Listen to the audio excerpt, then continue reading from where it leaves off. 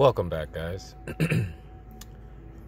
I'm sitting here in the iX and I just wanted to say that, have you ever seen movies or a video where an electric car will accidentally take off and hit the window in front of it, or your foot slips and you see the videos where cars go straight into the store? Well, sitting here in the iX, this is a 2022 iX, and it has something called drive-off support. So this is a fully electric BMW. That's why you have this blue here around the the eye colors are light blue. And so in this fully electric BMW, you have a setting that can keep you from hitting things. Like, let's say you're in front of a gate and you don't want to take off too fast. So let's go here to menu, and it's going to be, first you want to make sure you're not in all apps.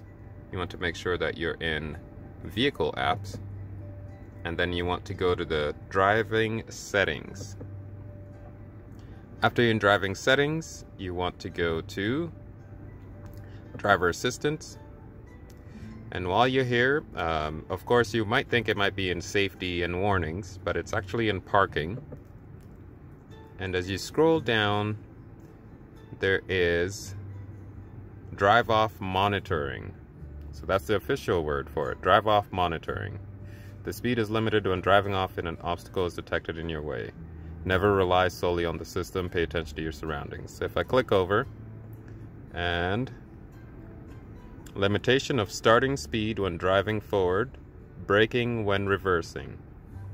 So it works both front and back. And all you have to do is click this here, and if there's an obstacle in front of you, no matter how hard you mash the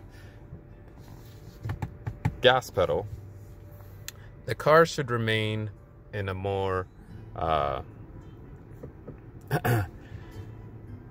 neutral state. Have you noticed when you drive a car in, like, you drive a BMW with an X all-wheel drive, or any of these new cars really with the traction control system, and you hit a patch of ice or you hit snow, you'll notice that even if you mash your gas in snow, the car doesn't go anywhere because there's a computer telling it you're on a slippery surface.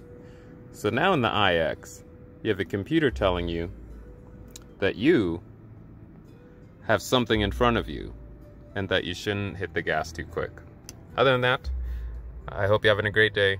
Thanks for watching.